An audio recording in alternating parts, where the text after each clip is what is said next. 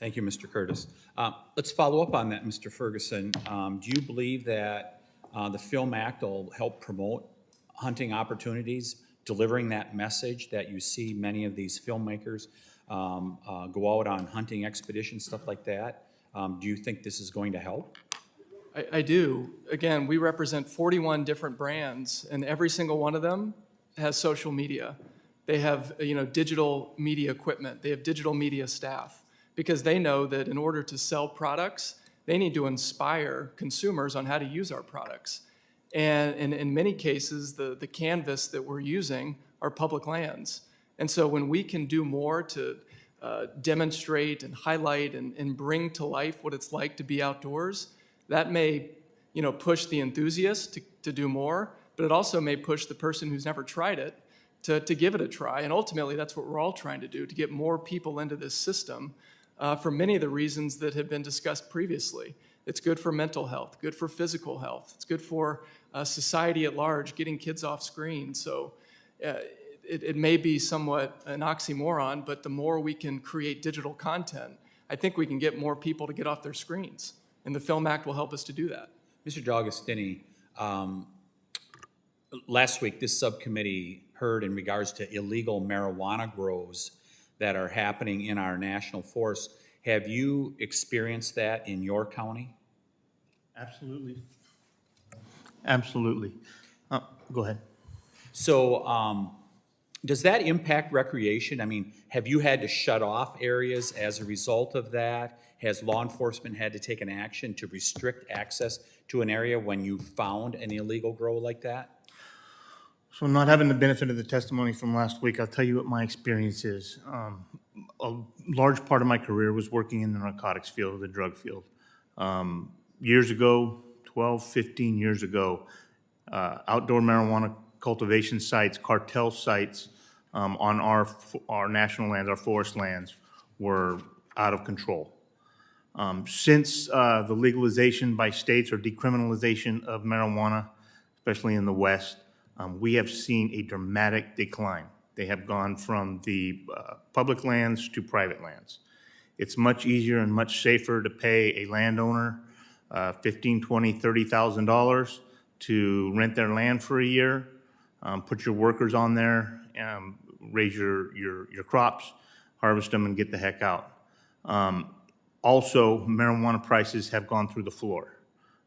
What used to be $4,000 or $5,000 a pound on the East Coast, $2,000 a pound on the West Coast, is down to literally hundreds of dollars a pound, $300, $400 a pound on the West Coast, and $1,500 to $2,000 a pound on the East Coast. Was it the cartels that controlled those grows?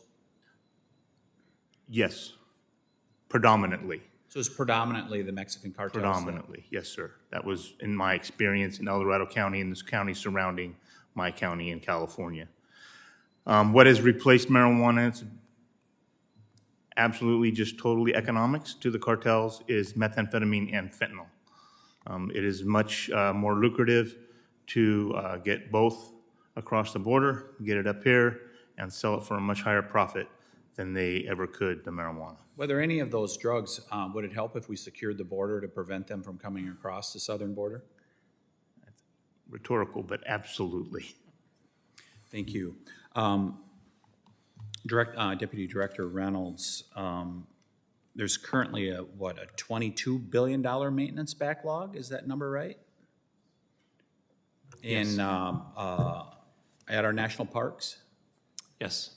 And that's grown by about $10 billion? Is Yes. that right?